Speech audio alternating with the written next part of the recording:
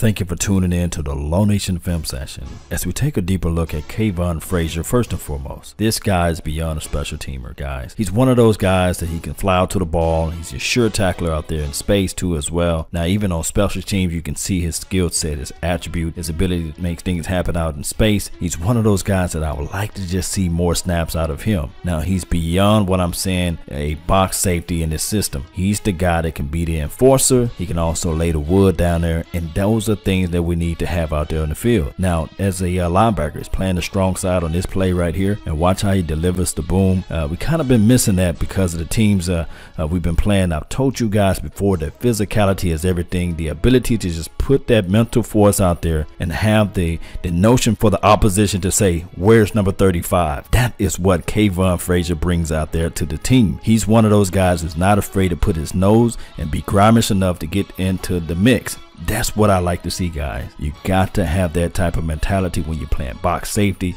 or when you're just playing safety in general. Now, I'm not trying to cast any aspersions or sully or denigrate Byron Jones, but he just not going to be able to bring that type of temperament out there on the field. To me, Byron Jones is nothing more than a DB, maybe a free safety that can cover the tight end. But watch this play right here. Explode, explosive, and tackle. He's a sure tackler out there, and he's not afraid to get into the opposition mindset and to the opposition frame. He lowers his pad level, and he will deliver the boom.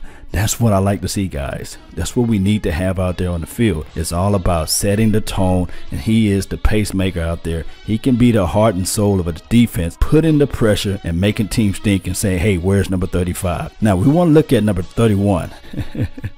The way he tackles, he allowed the opposition to get into his frame. It's amazing how he can tackle upright and yet to get embarrassed. That's just one of the things out there. Not trying to sully or denigrate Byron Jones or cast aspersions or all those things to him. It's just that his tackling technique is just not, watch out for number 31. Team's just not going to say that.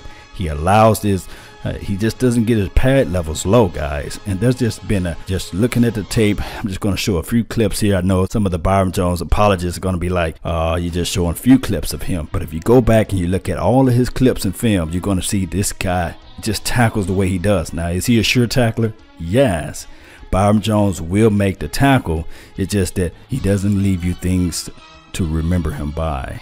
And that's what my guy number 35 does. Let's take a look at how number 35 actually tackles after these few clips goes by. But those are things that just always have reservations in my mind about number 31. Will he ever live up to his first round draft pick? I really doubt that, and I digress. But look at number 35. Watch how he delivered the boom. He leads like a heat-sickling missile. And that's what you need to have out there on the field, guys. Somebody who can set the tone and put impressions out there to say, I demand for you to have respect on my name, number 35. That's what I like to see, guys. I'm not just pumping this kid up. That's what he brings to the table. The aggressive, the more physical team always win, and that's what I like to have out there on the field. It becomes contagious, and everybody plays with that wild heart, that type of ferociousness, that temperament. Everybody is contagious, and I love what I see when I see that. You got to love that, guys. You got to love a player that's going to be able to come out there and make the tackles and have you to think twice about catching the ball across the middle. As we saw this game, there was several fumbles and things of that nature out there too as well, because they're thinking in their mind, where's number 35, right? So those are things that I like to see out this kid. I hope this team can just bounce back and just start to win and play with that continuity out there in the backfield. We do know that this team is still young. The secondary is still young. But if you have these type of guys that's going to grow within this system, that can be sure tackles in this system. This Tampa 2 defense is just not that the hardest defense in the world to learn. But once you learn it, you know it. And that's been my time, guys. I really thank you guys for yours. And remember, you're listening to nothing but the best.